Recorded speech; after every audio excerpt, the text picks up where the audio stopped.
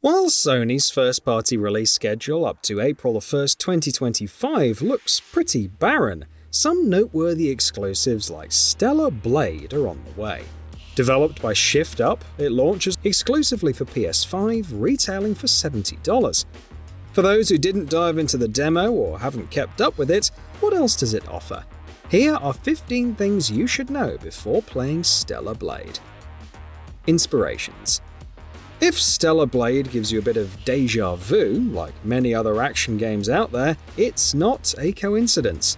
The developer revealed those games were an inspiration and made them realize that they wanted to make an action game. Of course, other titles like Star Wars Jedi Fallen Order and Sekiro Shadows Die Twice were also inspirations, which makes all the more sense when we get into the combat. Exploration. Exploration within certain areas is linear, as you break open boxes to pick up items, battle enemies, take elevated detours, and even dive underwater for crates. Rest spots where you can purchase different potion types and grenades, unlock new abilities, listen to music, and restore health and default potion charges. Enemies also respawn after resting, so you can farm the local threats for XP and unlock new skills before progressing. Semi-open world areas. Of course, there's also the semi-open worlds of the game, which allows for the experience of a vast world without being completely open world. After progressing through the game, players will venture to regions like the Wasteland and the Great Desert, where exploration is freer, and complete quests like retrieving hypercells for the City of Zion's energy supply. Enemies. The regular enemies in the demo are interesting, because you have the usual fodder and some bigger enemies that require squaring up against 1v1. Some of them, like the Beholders and Cricket Slashers, are adept melee combatants, while others, like the Hydra, fly around and charge you. It's very Souls-like in that regard, where these enemies aren't as dangerous as the bosses, but can still chunk your health down if you're not careful. Bosses. And as for the bosses, they're uniquely grotesque, deal extensive damage, and have several patterns of attacks. A few examples include the Brute, which is straightforward enough. You have an ally to tank some hits, but while it's slow and methodical, it hits hard. The Stalker is available after completing the demo in a separate boss challenge mode, and perhaps the toughest, attacking quickly with extensive, nigh unpredictable combos and charges. Combat. Some of the fundamentals of combat, light and heavy attacks, which create different combos when alternating between them, are similar to many modern action games. However, the pacing is slower and more deliberate, and functions like evading are separate from dashing. Like some enemies, the player has a shield during combat, which offers damage reduction. Once it's broken, it needs time to recharge. In addition to melee attacks, the accompanying drone can be used as a wrist-mounted gun to fire at enemies from range.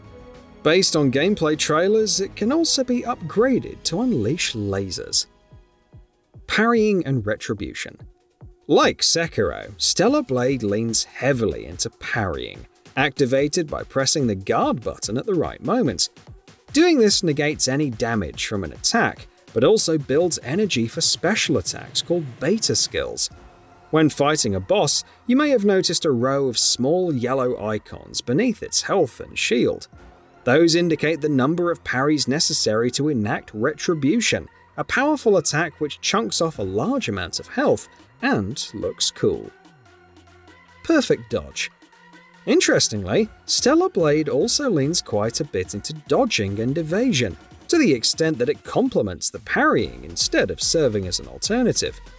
Once perfect dodge is unlocked, narrowly avoiding an attack will slow down time briefly, allowing the player to counterattack. It's not always the best play, but necessary against projectiles and unblockable attacks. Abilities. As you gain XP and skill points, new abilities are unlocked. You can learn new beta skills like ranged electric slices, a multi-stab strike, or a rising backflip good against shields. Each has upgrades, some returning energy on successfully landing, others dealing more damage if you hold the button down on the last hit, and so on, to further diversify one's playstyle. However, you also get some survival tools, like an ability for countering unblockable attacks with purple flashes, or blink for teleporting behind an enemy after a successful parry. Even some of the more extensive combos require skill points to unlock. Training area. When trying out new skills, a training area is available to teleport to and test them. It also provides a great place to test your timing and combat skills against enemies under various conditions, such as when activating Blink, getting the parry time down just right, and so on. You can even toggle unlimited energy. Crafting. Though gear crafting isn't available in the demo, you pick up various materials that can be used for the same, like polymer elements and nano elements of varying tiers. How the crafting works remains to be seen, especially if you need to acquire recipes and blueprints, which could also be rewards from quests or purchase from vendors, so we'll need to wait and see. Gear customization. 2 types of equipment are showcased in Boss Challenge: exospines and gear. The former is like a kit with several perks that lean into specific playstyles, like the protection type exospine for decreasing damage from enemies, raising the shield's protection level, and even a chance of regenerating HP for 5 seconds when guarding or parrying at 20% less health. The latter offers smaller buffs like reduced melee damage taken, bonus damage on combos, overall damage reduction, increased attack speed, etc. You can seemingly equip 2 exospines in the full game, with a maximum of 4 gear slots available for minor buffs. Accessibility options. In terms of accessibility options, Stellar Blade has quite the selection. You can adjust motion blur and camera shake, HUD size and background, choose different colorblind presets and their intensity, enable high contrast, adjust sensitivity, and even flip the camera horizontally or vertically. There are also options for automatically succeeding at QTEs, auto lock-on during combat, and even replacing the fishing controls, though fishing isn't available in the demo. Graphics modes. There are 3 graphical modes: Performance, Resolution, and Balanced. Performance, as you might have guessed, focuses on 60 FPS gameplay, while Resolution prioritizes a 4K resolution. Balanced mode offers, well, a balance between the two.